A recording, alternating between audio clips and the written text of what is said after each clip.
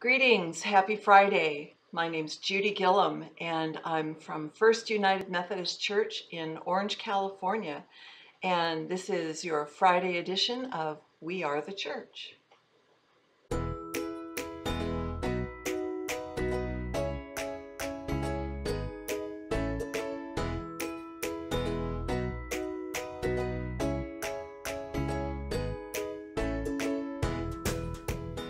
Today I'd like to share a reading from the book of Luke, in chapter 18, starting with verse 35. As Jesus approached Jericho, a blind man was sitting by the roadside begging, and when he heard the crowd passing by, he asked what was happening. They told him, "Jesus of Nazareth is passing by." He called out, "Jesus, Son of David, have mercy on me."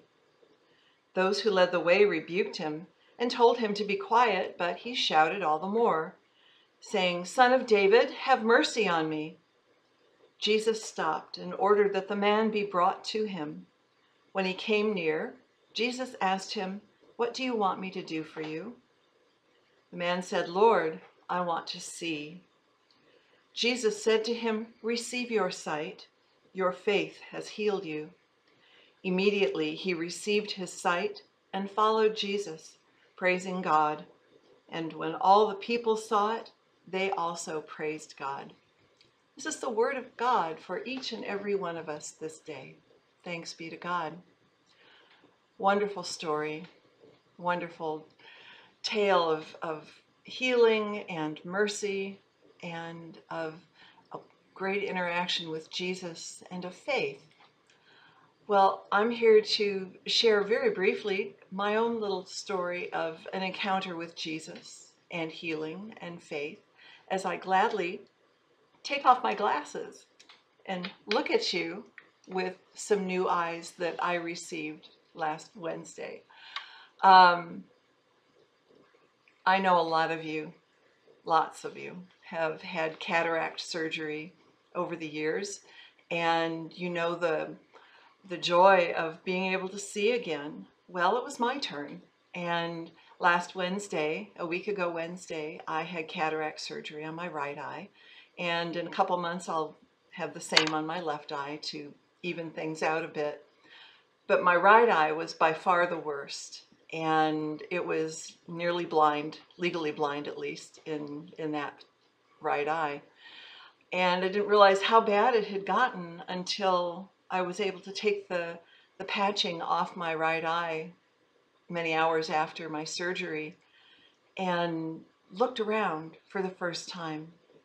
Looked at, most importantly, my television and saw that I could read the score on the Dodger game. And at that point, it didn't matter how good or how bad the score was. I could read it without being able to get up, or without having to get up and walk across the room and stand about a foot in front of the TV to read the score. That was a pretty amazing moment for me. Another great moment was coming into church on Sunday and sitting in my usual spot in the pews, but being able to see like I'd never been able to see before. Things were not fuzzy. I could read the words on the screen. I could see the people in the choir very clearly. I could see every detail, every brick. It was marvelous.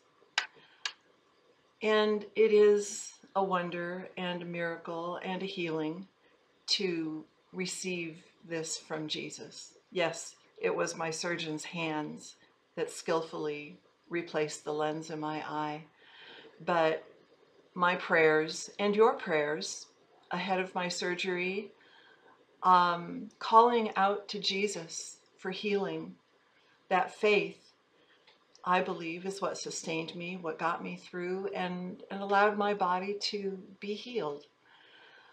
And I did get up and go away praising God. And I continue to every day when I get up and I'm able to see across my backyard, across the street, places, things that I hadn't been able to see very clearly before.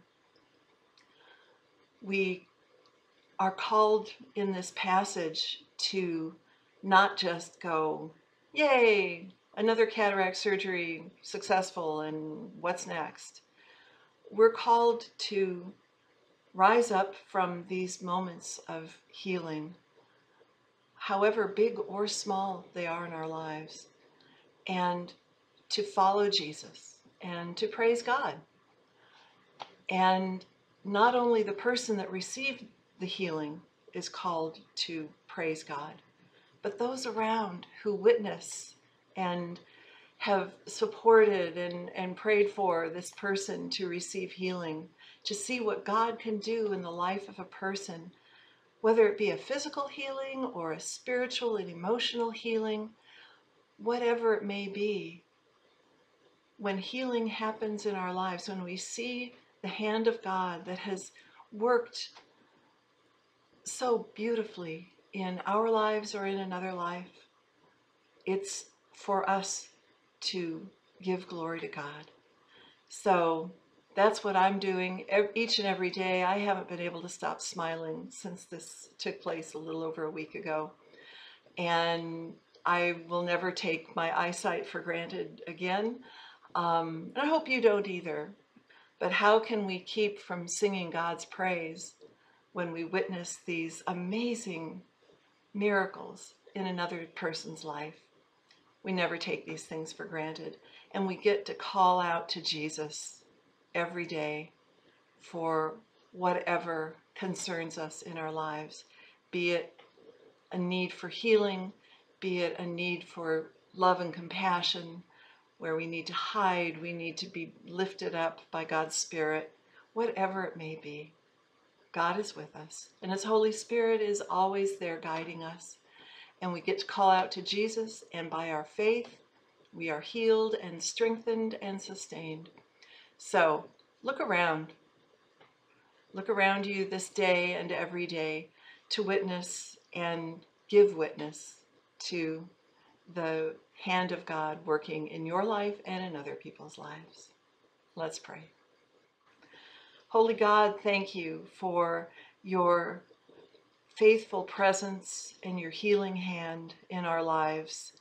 Help us to be aware of every moment, every instance where you intervene, where you guide, where you heal, where you embrace us with your presence. And help us to be bold enough to say, yes, that was God that did this thing, and it is marvelous in our eyes. Lord, we give you all thanks and praise for all that you do in our lives, and we give you thanks and praise for this glorious day. In Jesus' name, amen. Friends, thank you. I look forward to seeing you in church on Sunday. But for now, have a great Friday, a lovely weekend. Feels like it might be summer finally. So enjoy that, and I'll see you soon. Remember, wash your hands, read a psalm, and tell someone that you love them. See you soon. Bye-bye.